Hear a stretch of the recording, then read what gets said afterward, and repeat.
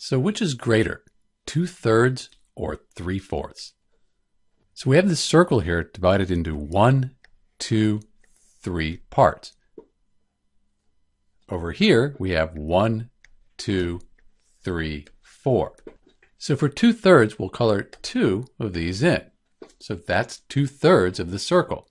Over here we're looking at 3/4. 1, 2, 3. So 3 parts of the whole. This is 3/4.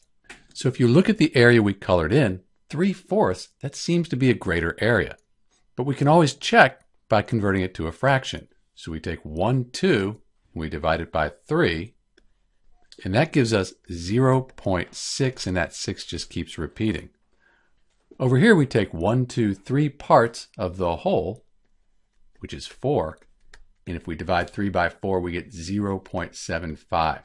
So we can see that 3/4 is larger than 2/3. We have 0.75 here, which is larger than 0.6.